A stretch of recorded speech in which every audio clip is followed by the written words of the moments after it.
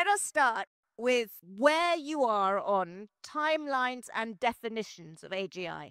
When we're at the point where we have a model, an AI model that can do everything a human can do, at the level of a Nobel laureate, like the one sitting next to me, across many fields, can do anything a human can do remotely, can do tasks that take, minutes, hours, days, months.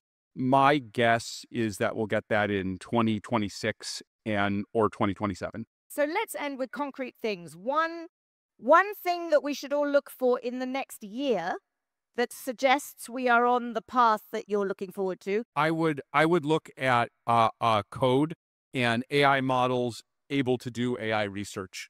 If we're getting to the point where by the end of this year, we're increasing by 50% or even doubling the total factor productivity of producing AI systems, that would be an indicator that the timelines I've indicated we're on track for.